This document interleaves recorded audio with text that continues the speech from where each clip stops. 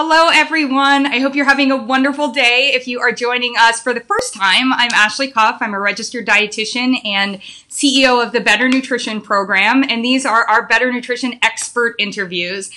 So much fun for me, very self-serving also, because I have topics and people that I want to talk to and ask questions of, and so this is that time, but it's also here for you. So if you have any questions, if you're joining us live today or you just want to let us know where you're joining us from, please let us know. And if you're joining us at a time that is better for you, i.e. not live with us, we can still answer your questions. I will make sure that our expert gets them and we'll get her expertise. So feel free to go ahead and ask your questions on that part. So we will get started. And just a reminder as well that we are here today. My expert also has a medical license among many other backgrounds, which we'll get into. But we are not prescribing any or making any medical recommendations. This is information that we are sharing. If you have any questions, you should follow up with a licensed medical practitioner that works specifically with you. So without further ado, we were just wrapping some Duke conversation because my guest today is also a Dookie, so that's always awesome. And Karen Ansel joins us, one of my favorite dietitians who has lived many lives from fashion buying to finance to joining the world of nutrition. I was just finding out that instead of her 2-year plan as a diet to become a dietitian, it was an 8-year plan with children involved in there. So we loved hearing that part. And one of the reasons Karen is particularly the exact right person that I wanted to have this protein conversation with is because she's a journalist. So she has her nutrition degree and she also writes story. And as a journalist, I think she's also going to be really helpful to help us understand the difference in a lot of the communication around protein that were, sort of shared at us, ranging from advertising to influencer communication to friends sharing information to what a journalist may actually come up with. So Karen, welcome. Thank you so much for joining us today. And I thought by way of introduction, I might be putting you on the spot, so if an answer doesn't come up quickly, it's okay. But I was going to ask you, what is your favorite protein?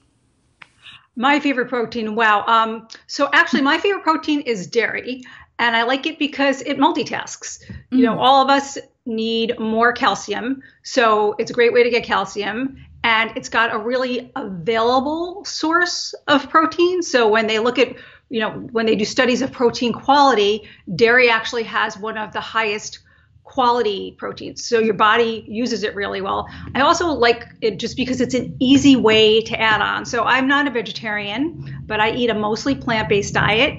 And a lot of times that means that I'm not getting protein with, if I'm having a grain bowl, I'm not getting a lot of protein, but I could have a container of yogurt and boom, there you go. I'm getting, maybe 12 or 15 grams of really great quality protein along with it. And then in addition, I really love the way it tastes.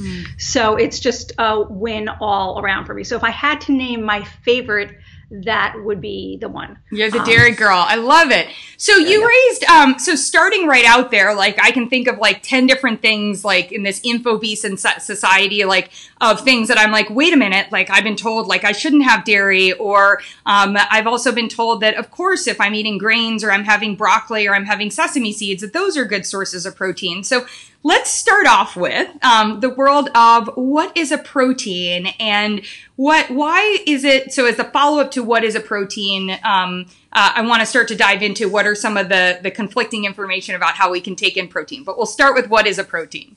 Right. So a protein is basically, there are 3, I feel so silly saying this too because you're a dietitian, but anyway, there are 3 major, they're called macronutrients, and they're nutrients that our bodies need in large supplies. So there's protein, fat, and carbohydrates. And they all have slightly different functions, but protein, well, they have actually very different functions, but protein is the building block function. So it's what builds your muscles. It builds enzymes. It actually helps build antibodies that keep you from fighting infections. It helps build hormones. So anything that needs to be constructed in your body comes from protein. And protein is made also of building blocks called amino acids, and there are a bunch of them. And some foods have all of them, and some foods only have some of them. So when you look at protein, it's important just to make sure that you're getting all the amino acids that you need. And usually if you eat a pretty balanced diet, you can. But it's important that if for some reason, if your diet is restricted in some way, that you are paying attention and making sure you're getting all those amino acids. Yeah, so so first of all, I'm the biggest fan of broccoli. Like probably my hair, if I had to choose a food that I was like, oh, I'm like that, I love broccoli, right? And I'm like the curly hair girl, the curly haired broccoli. But you know, it kind of blows my mind sometimes when I see broccoli on these lists or like in Instagram where it's like, and here's what I'm eating for protein. Now, to your point, the amino acid piece. So where are people going wrong when they're hailing or talking about the protein value of some of these foods? Well, I think one of the biggest things I see, and I notice this a lot because since I write, I read a lot. Mm-hmm. And I think the biggest mistake that I see a lot of times, sometimes people will say, X food has Y nutrient, right? Mm-hmm. And foods have lots of nutrients. So broccoli may contain some protein. It probably does. Vegetables do have small amounts. But just because it contains protein doesn't make it a good source of protein. So it has a teeny bit of protein. So I think that's where it comes to, when you're getting your nutrition or even your health information, who are you getting it from? Where are you getting it from? Is it somebody who actually has a degree in nutrition who can say, who knows, yeah, broccoli has some protein, but A, it's not a lot, and B, the kind that it has is not going to be very helpful to you. So it's really, it's minuscule. So somebody who can put that in perspective, as opposed to somebody else who might see a list of nutrients in a food and be like, oh, there's protein here, assuming that just because there's protein, it's a good source of protein. I love that. When we were working, and of course at the Better Nutrition Program, we have nutrition assessment tools that are developed by practitioners specifically so that if you're coming into your doctor or your dietitian and saying like, do I need more protein? We can go through and actually assess and see, what foods are you eating and that sort of a thing. But backing up from that, I think one of the things that has been challenging to people is actually the conversation about so is it the quantity of protein I need? Is it the quality? Is it the frequency? And I'll say like, all right, well, it's kind of all of those things. So take us through, you were talking about a plant-based diet. How do we meet our protein needs and and then we can get into how we know what we need. Right. I mean, you can meet your protein needs on a plant-based diet, but you can't just wing it. So, for example, when people say that they're going vegetarian or vegan, I mean, those can be unbelievably healthy diets, but you can't just dive in without a plan, especially if you're going vegan where there are many nutrients that may be missing and protein is one of them. So you really do need to plan it out and say, if I'm going to eat this way, or even if you're just eating a mainly plant-based diet and are not full-on vegetarian, if this is going to be a nutrient that may be in short supply, where am I going to get it? Mm-hmm. And realize that you're going to need more of it and that you're going to need to have it more frequently. And find ways to incorporate it in your diet that you like. That's the other thing too. It's like if you're going to be a vegan or you're thinking about being vegan, and I'm not talking about for religious reasons or anything mm-hmm. like that. If you're going to do it for health reasons, but you hate beans, that might not be the best diet for you because mm-hmm. you're not going to be able to meet your protein needs and your health is probably going to suffer along the way. Mm-hmm. Yeah, I was just talking to we were doing another interview with this awesome dietitian on low FODMAP. And she said, one of the things that if you're layering on top, if you're low FODMAP and, vegan or primarily plant-based, we have to look at certain things. I mean, I'm a huge fan of hemp seeds. I bring hemp seeds with me or, that's my replacement a lot of times because I don't eat most of the time like chicken or meat or those kinds of things. And so I think it's finding those, as you were saying, those replacements rather than thinking about it as, hey, I'm just going to get my protein from these other sources, so making sure you have that piece. So, one of the things that I think has been a really big myth propagated by, I think, a lot of different of these diet and nutrition plans is that the secret to health is that we need more protein. So, whether plant-based or not, let's just tackle the is more protein better.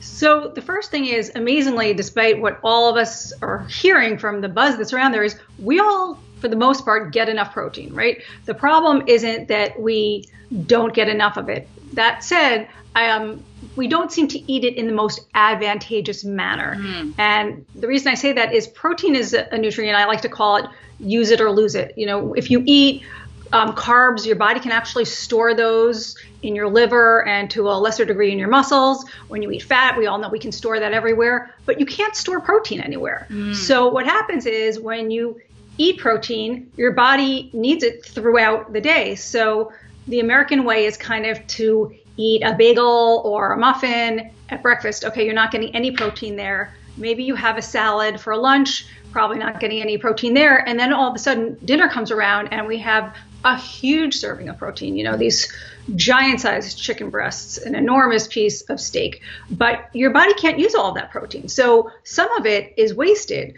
So to back up, if you were to have the same amount of protein, maybe even that you had at dinner, and space that throughout the day, your body would be able to use it much more to your advantage for so many things. So especially, and then there's another benefit of protein too. There's the muscle building benefit, but protein for people who are trying to manage their weight has amazing qualities in that it keeps us full for a really long time. So if you're eating a big piece of chicken at dinner because you're trying to lose weight and it's a lean protein and it's a great choice, that's wonderful. But what about the rest of the day? You didn't get any of those filling benefits. And protein has another really cool quality in that it takes our bodies, we need more energy to digest it.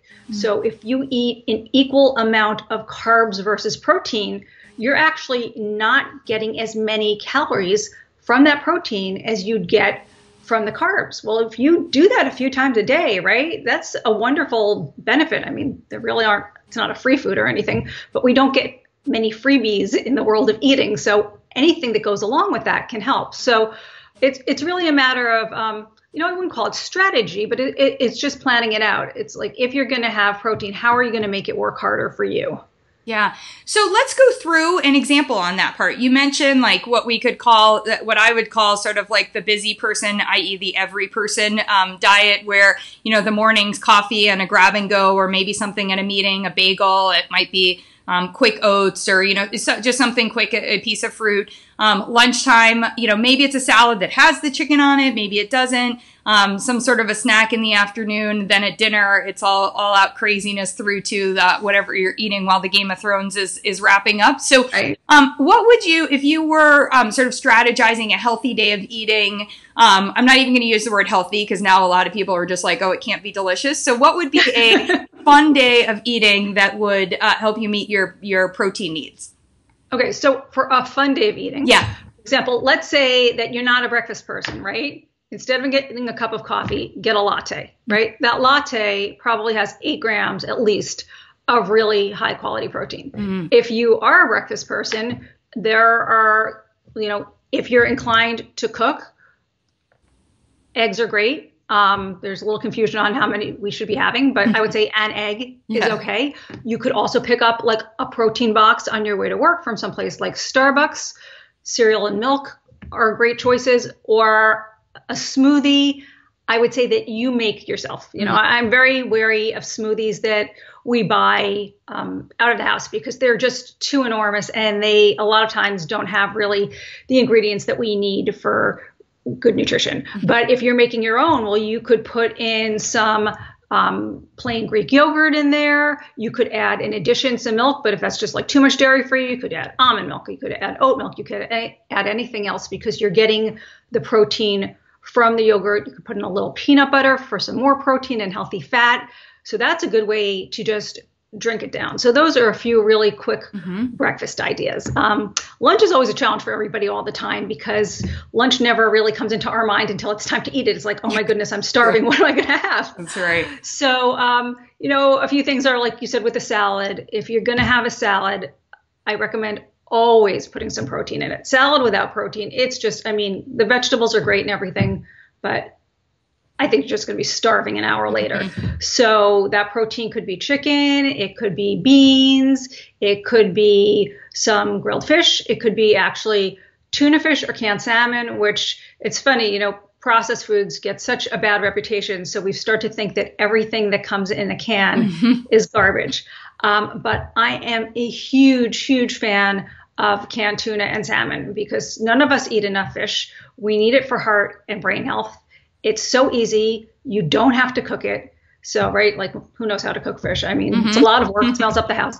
So those are really easy ways to do it. But if you're not a salad person, there's always, a sandwich or even a taco that's maybe made with some grilled chicken, a burrito bowl, again, with grilled chicken or beans. The only thing that I would steer clear of is eating a lot of red meat for protein. I guess if you ask 10 different dietitians, you'll get 10 different answers on this. I worry a lot about people eating too much red meat. I think the jury's still out on saturated fat. We just don't know where that stands. Yeah. So I see that as kind of like a treat food, but not an everyday or several times a week food. Awesome. And then I'm going to pop in for 1 second because one of my favorite friends, Bob, just popped in.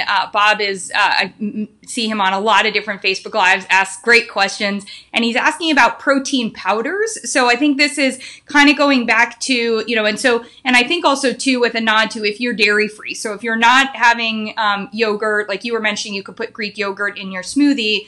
But for some people, they're not choosing that. Right. And what's interesting is if you choose a coconut yogurt or an almond yogurt, you might not be getting the protein. So that's important. So when it comes to protein powder, do you have any favorites or anything that you, and this is for more on the plant-based side? Yeah. Right. So here's, I'm going to put on my writer's hat a little bit. One thing I've noticed along lines in the past few years is a lot of times I'll see an article and they'll say, this study found that whey protein is the best for this, or pea protein is the best for this. And as I've been researching this, I found that you can find a study that says any of those proteins are the best for anything. Right. The differences are so minuscule and there really aren't many studies on them. So it's kind of like you're comparing a very small amount of studies. I would say pick whatever protein powder you like. Whatever works for you. Some people can't have soy. It just doesn't agree with them. Some people don't like the texture of other protein powders. Find the one that you find works best for you for whatever reason and don't sweat it. If you need more protein and the whole food suggestions don't work for you, or you're a vegan and you just can't seem to get enough, protein powder works. I think that if you do eat a regular really well-rounded diet, you don't need to add protein powder to your food. It's easy to get enough protein. As I said, most of us get more than we need. It's just the way we eat it that's the issue. So you really have to look at where you're coming from and what your needs are. I love that. So Bob, we didn't call out particular brands. I think some of the ones that you were mentioning are great choices, depending, and things like Plant Fusion and some of these ones that are blending different plants I like. And to the question that somebody else is asking about, rice and arsenic, I mean, there are a lot of issues that can come up on one at a time. But going back to the start of the conversation with Karen, she was really talking about how both in her diet is varied, and also the benefits of following a varied plant-based diet. So we're going to get to your question. So Bob's like throwing the questions in. We wanted to talk about Beyond Burgers. Are they healthy or are they less healthy? Are they pulling the wool all over our eyes as they are the darlings of the stock exchange market right now?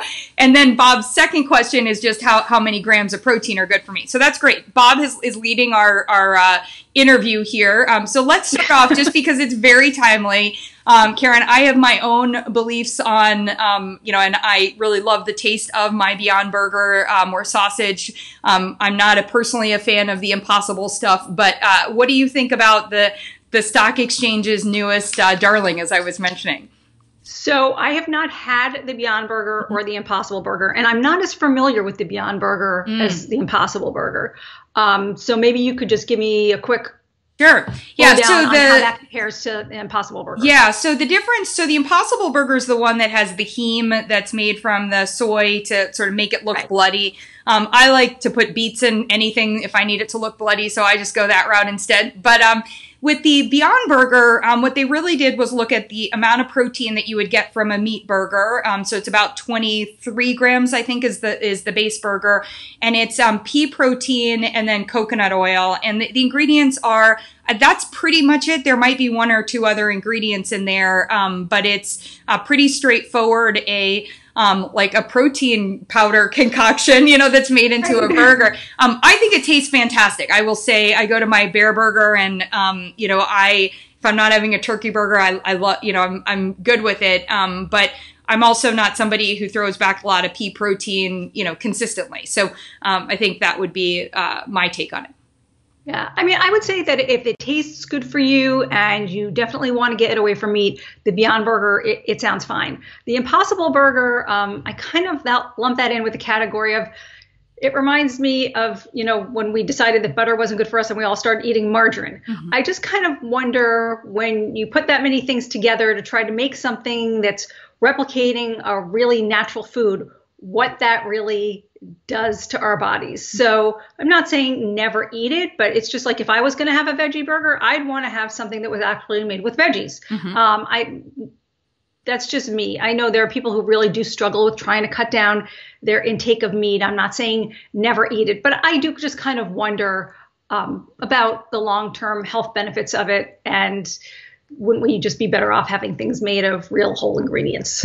Yeah, I'm so there with you. And, down the street from me is the White Castle headquarters, and White Castle has, the new Impossible Burger. And it's like, hey, I just don't think I think a White Castle is if it's a ball game that you're going to like once a month and you decide to get some sliders. But, and so I like the plant-based side of it, but I'm with you. I don't think on a regular basis. So Trina also brought up the egg comment, and she was saying, I love eggs. Sometimes I eat 4 a day. Is that too many for me per day? Trina, just a reminder, we're not going to give any personal information. Likewise with Bob, we're not going to tell you exactly how many grams to get in, but let's do it. Let's have the egg conversation, Karen. Ooh, the egg conversation is tough, because this is one, even I think, nutritionists are confused. And I think it really boils down to different diets for different people. Everybody's body works differently. So if you can eat 4 eggs a day and your cholesterol is fine, you probably don't need to worry about it as much as, for example, if I ate 4 eggs a day, I don't even want to think what would happen to my cholesterol. Right. I think eggs are a great healthy food. I eat them all the time. I still do question whether they might not raise your cholesterol if you're eating lots of them. So I would say, kind of back into it and see. I think all adults should get their cholesterol tested every year. If you're eating a lot of eggs and your cholesterol is high, then I would back off a little bit. If you're eating a lot of eggs and your cholesterol is fine, I don't think you need to sweat it. So It really depends. 4 sounds like it might be on the high side.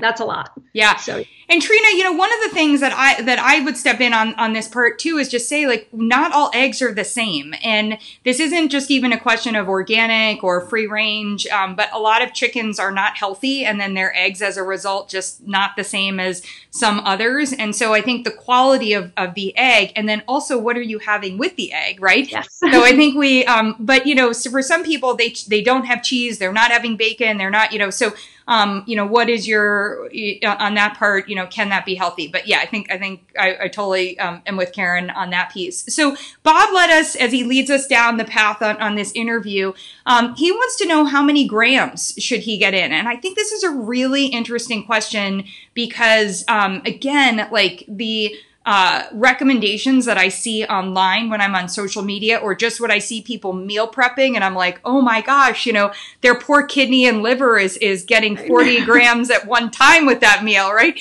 So how do we figure out how many grams roughly we need from your estimation on that part?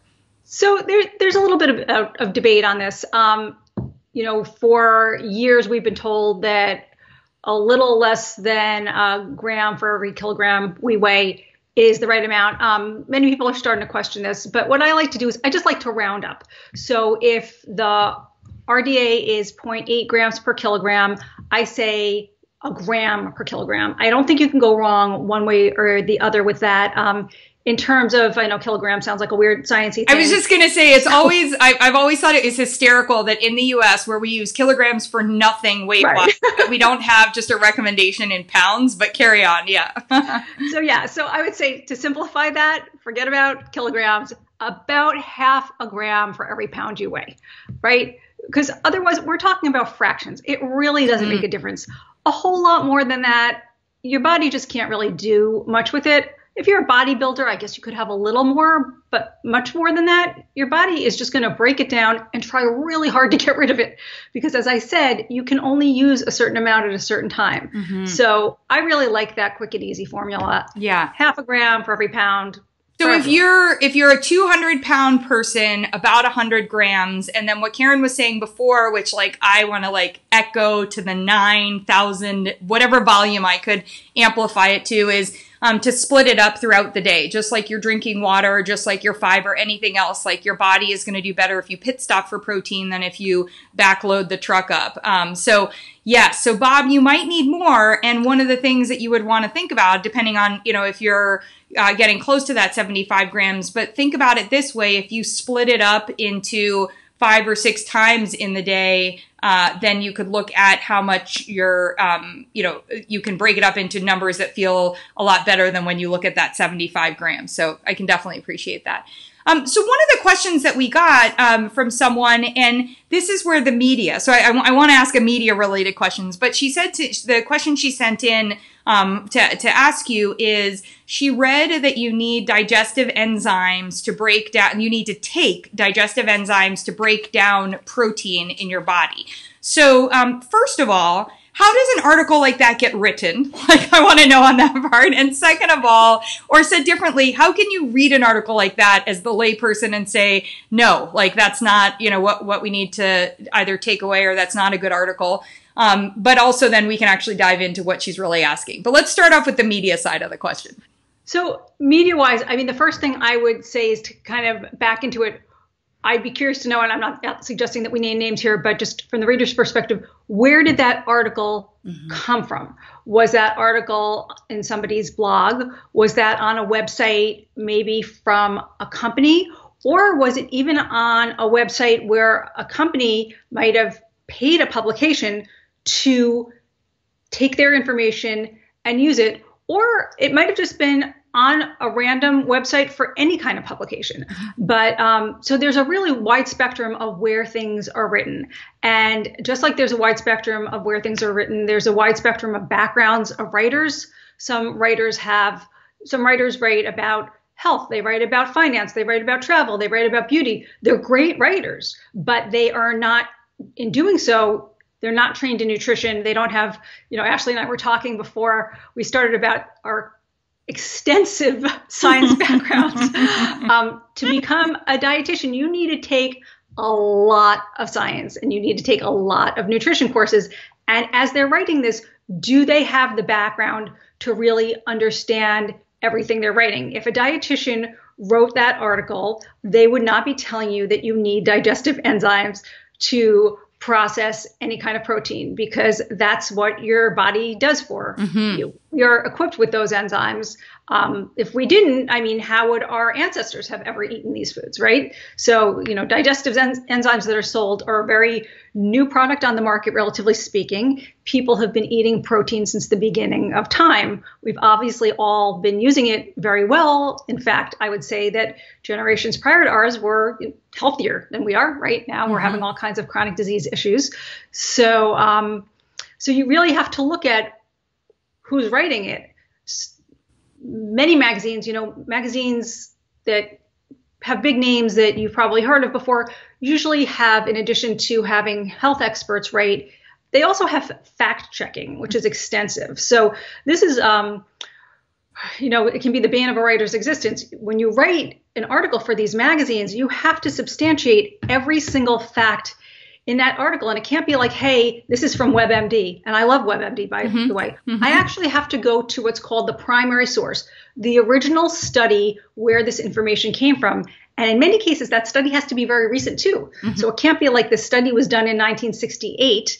It's more like the study had to be done within the past 5 years. So really reputable magazines have really, really rigorous fact checking where you can't just throw anything in there. And even if an expert says something, like even if they, interviewed Ashley or I, if something sounded amiss, they would still want one of those primary sources to back it up. So there's really a very solid foundation. But with the internet now, anybody can write about nutrition, and anybody can call themselves a nutritionist. I joke with my kids all the time. It's like, well, you could say you're a nutritionist, and they could. That's right.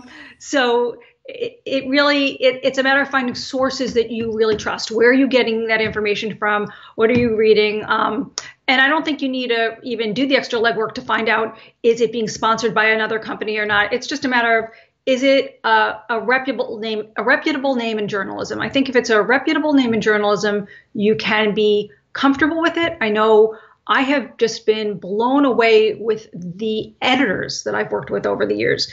In most cases, they're not dietitians, they're not health professionals, but they really know their stuff. So editors who work in health for these major publications, they know how to suss out the nonsense right away. Yeah.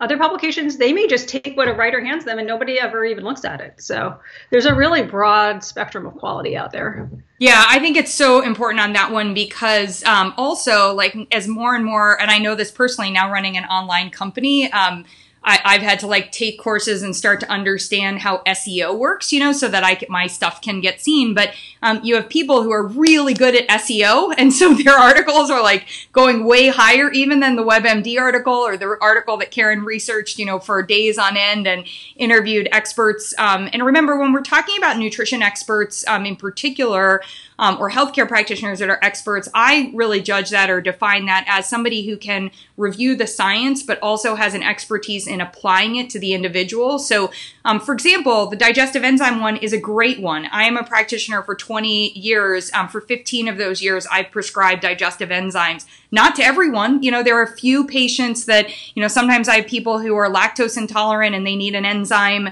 or it could be helpful there, not because they should have lactose all the time, but maybe if they have it, this is going to be a way that they'll feel better in that short time period. And with protein, one of the things, as Karen and I were talking about earlier on, is that as you make changes in your diet, if you move to more of a plant-based diet, and you're not doing so well with beans or some of these things, there can be uses for enzymes where they're helpful as a tool for the body. But your body makes digestive enzymes. So what you're really saying is that if something isn't working, it's probably a sign that the production of the enzymes is not happening optimally. That usually is just a really good wake-up call to tune up digestion. So we would have had this conversation, but our SEO might not have matched the, whoever Yo Digest or whatever company, is out there with that part. So I think you have to be really careful, unfortunately, when you're Googling or searching for what comes to the top, on that part. Karen, I thought just in wrapping up, you mentioned kids. I know you've got a college age, shout out again to Duke. So that part is great. So one of the, someone who wrote in ahead of time was asking me, they're really struggling with their child, and I didn't get an age of the child. So let's just arbitrarily say 10-year-old. I don't know what the age of the child is. Because all they love are carbs. They're just not getting in protein. And so we had talked about dairy in the beginning. What about a child here where we're just really struggling to meet their protein needs? Is there, do you have any fun tricks that you've employed or that have come up through your research? Right. So I haven't employed fun tricks for a long time because my kids are grown. That's right. But I would say the first thing to realize is that, kids don't need as much protein as adults do.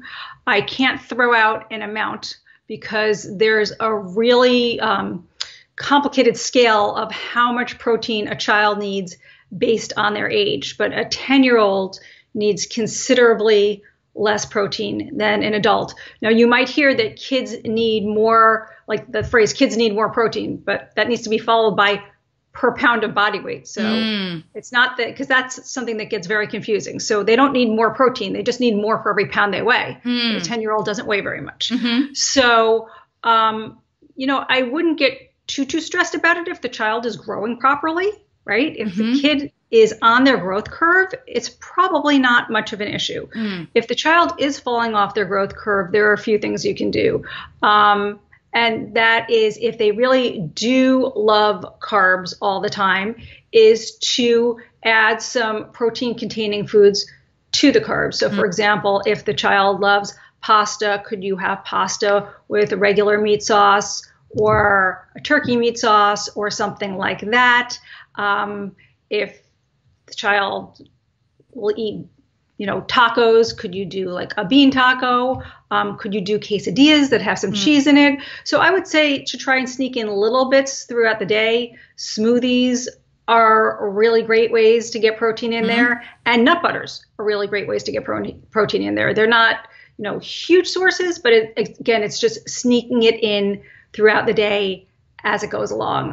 I don't know if you have any tricks that I haven't mentioned. No, I'm right there with you. I think the concern, of course, like if you have concerns, this to me is like an optimal time to connect with a dietitian and, your doctor and dietitian to work on some specific planning. What I would say is sometimes it actually belies an issue. So, do talk to your child. I would suggest, especially with a 10-year-old, doing our digestive evaluation or having a conversation, because it may be that they're avoiding things based on how they feel. Or it could be they're deciding to avoid things. There are a lot of kids that start to have the animal conversation, and they just are, vegan or vegetarian because they're sad about their, about animals and animal product consumption. And so I think that's a great opportunity to talk about the life cycle of animals and just how different animals are treated and, these kinds of things. So I think you can learn a lot before you turn to what solution might be best, because I think by having those conversations, you'll come up with a better solution. But I like your recommendations. I also do teach people that seeds, for those that are avoiding nuts. So I mentioned hemp seeds before, sesame seeds. And then the variety of carbohydrates can also help you get in some more of those amino acids. So just making sure, trying to the best of your ability to make sure that your client, listen to me, that your child is not mono eating. That is probably also going to be really helpful. But oh wow, we could keep going on. I told Karen we would do a half hour, so I'm going to stick with that. Thank you so much, you guys. Follow her on social media, because you can get well-researched, well-authored articles that she's sharing there. And then also over on her website, you can get more information and also see articles that she has written. Karen, thank you so much for joining us today. Really enjoyed it. Thank you, Ashley. It was great. Awesome. So good to see you. You too.